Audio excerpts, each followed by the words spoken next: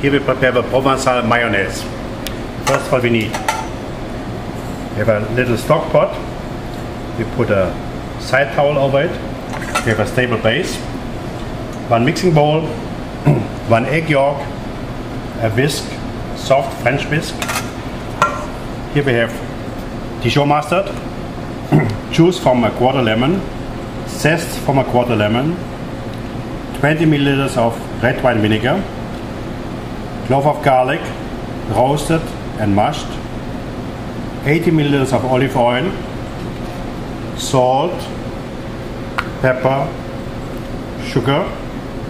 Later we will add chopped basil, chopped parsley, tomato concassé, which is squeezed out so it's not too wet, and chopped shallots.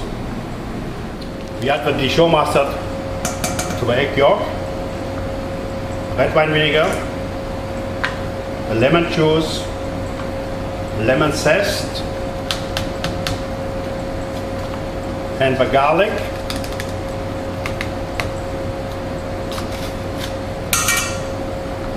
We whisk it and it becomes a little bit foamy.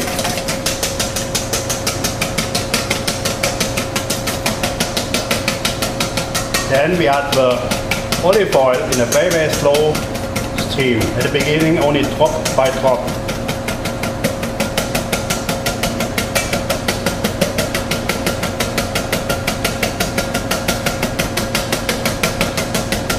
Once we see it start to emulsify, we can go faster.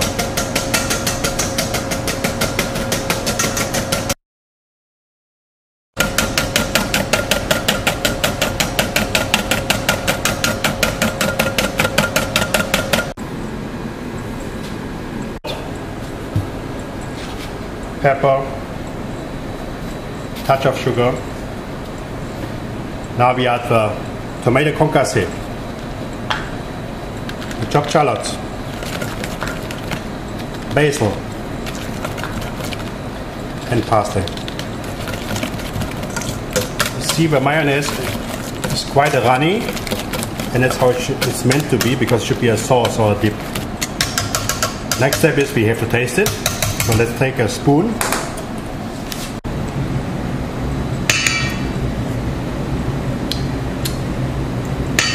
Maybe a little bit more sugar.